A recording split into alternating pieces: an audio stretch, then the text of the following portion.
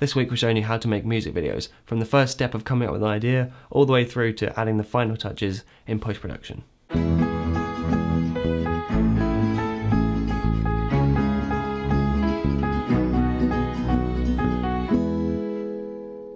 Hello, my name is Cade, and this is DSLRguide. So over the summer I shot a music video with my friend Alicia Catling, and I want to now use that as an example to take you through the process of making a music video. But I do recommend that you watch the video itself first, and that will really help this video to make a lot more sense. So the first step is to listen to the song. Now we thought that Alicia's song sounded a bit psychedelic, but it also had these kind of mournful undertones to it. So the image that popped into my head when I was listening to it was of a bed in an empty field. And we then constructed a simple story around that idea of a bed in a field. Now I am going to spoil the whole music video, so if you haven't seen it, now is a good time to see it. But basically what happens in the video is the initial story is about someone who's planting a seed, only to find that the flower then withers. So the story outside of that is that it takes place within the dreams of a coma patient. And at the end we see her lie down in the dream, and the final shot shows her heart rate reducing to a flat line. So you've probably heard of the idea that filmmakers have these metaphorical tools that they can use to convey ideas and emotions. So for example, when I was planning the shoot, I decided that I wanted to have soft lighting and very minimal camera movement, which would kind of reflect that stillness of someone being in a coma. And I also decided to use plenty of wide shots to represent her loneliness. And then to show that it was a dream, I first had the kind of unlikely image of a bed in a field, but then I also wanted to make it a bit more clear, so I thought I would do some kind of abstract overlays. So these are things that pop up on the screen and are like semi-transparent, that don't really make sense but help to show that it's, you know, not just a normal thing, that they're in a dream world. So by making these decisions early on, it makes it a lot easier to have kind of consistency throughout your tools. So the idea is that even if someone didn't understand the story, they would still pick up the right vibe and the right emotions. So it's up to you to use the storytelling devices of colour, lighting, framing, camera movement, and all the other ones, depending on what kind of vibe and what kind of emotions and ideas you want to convey. So the next step is to storyboard the video. Now I used a pen tablet and the free software GIMP to kind of roughly sketch out each of the shots. And I was thinking about things like where the camera is going to be placed in terms of the height of it, and then also the framing. And I was also thinking about things like screen direction. So if you don't know what the 180-degree rule is, then you should definitely Google that and then decide whether you want to follow it or purposefully break it.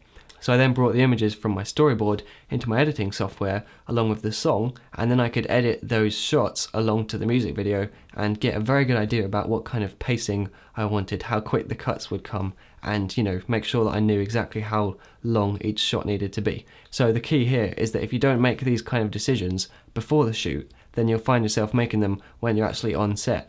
And as much as possible you just want to be focusing on getting the shots, and it makes it so much easier when you can have that time beforehand to really sit down and think about these really important things, such as, you know, what kind of shots you're going to get. So as we built a very detailed plan, we started to look into locations. So I went down to one of the local kind of wildlife park sort of things, and I spoke to the people in the office, and they were very happy to let us film there. But they did also tell us that the park is very busy after 11 AM, and since we wanted it to be deserted, we decided that we'd then arrive at 7 AM. So it's very worthwhile to talk to them, not only to get permission, but also to get some kind of inside information about it. So on the day of the main shoot, I got up at 5 AM with the plan that we could be at the location and fully set up by 8 AM. So I'm really glad that we left that time, because it turned out that carrying all of the gear and all of the props, especially the bed, was a real hassle and it took a long time. So I was very glad that we had set aside time for that. So in terms of equipment, I was shooting with the Canon T3i along with a Tamron 17-50mm f2.8 VC lens, and I also brought plenty of reflectors and stands for those reflectors, and also of course props and costumes and food and drink. But I'll do a full list of all the equipment I used on the blog post, so do check that out if you're interested. So once we'd built the bed, I positioned it thinking about the background that was behind it and the angle of the camera, but also thinking about the lighting. So those are two things to consider when you're setting up your set, I suppose.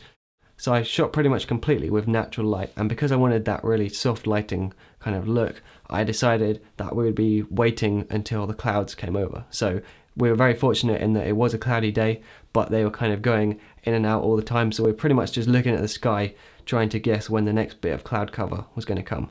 Now, we thought a lot about the order of shooting things. So for instance, because one of the priorities was having an empty field that didn't have any trace of civilization, we decided to do all the wide shots first, because then even if people arrived later on, we could still do the tighter shots, the close-ups later on, even if there's people in the background a bit.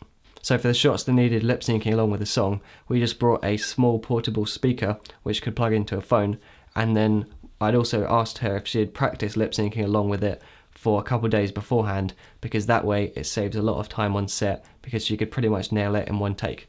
So once we'd got all the shots that we needed, we packed down and I quickly rushed home so I could copy the footage and get it backed up as soon as possible.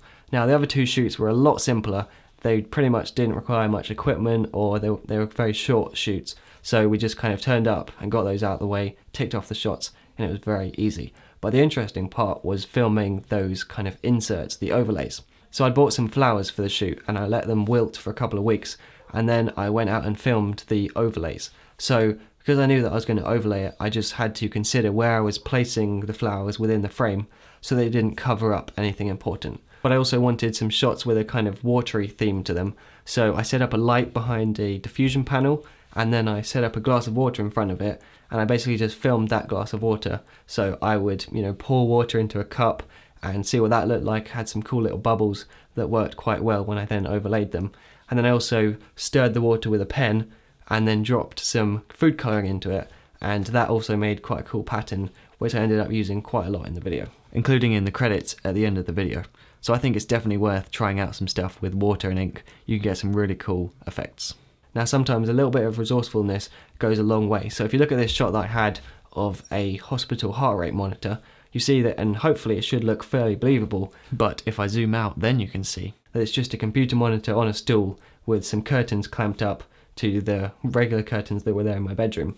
And I'd set up my camera on a skateboard dolly that I'd made ages ago, so hopefully no one noticed that it wasn't an actual hospital room.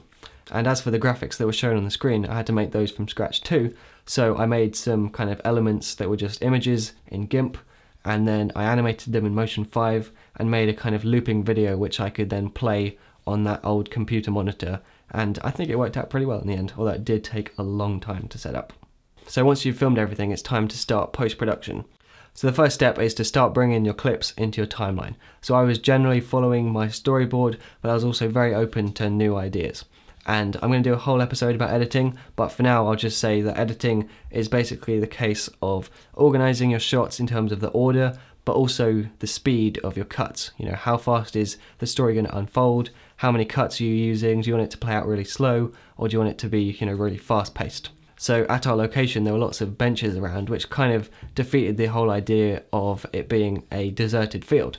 So what I did is I would just make in layman's terms, I basically took another bit of forest and made a little patch out of that by duplicating the clip and drawing around it, and made the little patch and put it on top of the bench. And that was a fairly simple thing to do, but it did take a while since I need to do it so often. So once the editing's finished and you've done any visual effects that you might need to do, then you can do color correction. It does make sense to do it in this order so that you're not color correcting loads of shots that you're not even going to use in the end. But the thing I did in general was just try and match the shots as closely as possible, which did take a little bit of work considering that the lighting was changing.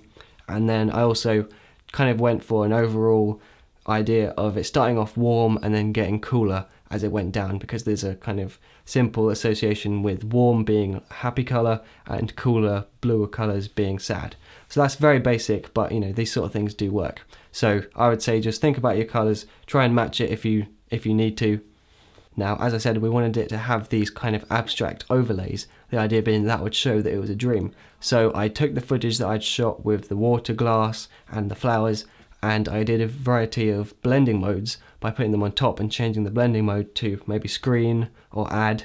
And the idea with these, they're very simple kind of mathematical things that make the black parts of the image transparent and the white bits show through, or the brighter bits show through, or in the other way you can have the dark bits show through and the brighter bits not show through. So that's pretty much it. So hopefully seeing how we made our music video, that will help you to make some decisions about how you want to make yours. But of course you don't have to follow what we did at all you know, especially with music videos, you're especially open to be able to just do whatever you want and be as abstract or cinematic or just generally crazy as you want. But all that remains is for me to remind you that you can see the finished full music video and the first link in the description. And also, if you want to check out Alicia's music stuff, she's over on YouTube, Facebook and SoundCloud. All of those just / Alicia Catling. So hope this has been a useful video, and I'll see you next time.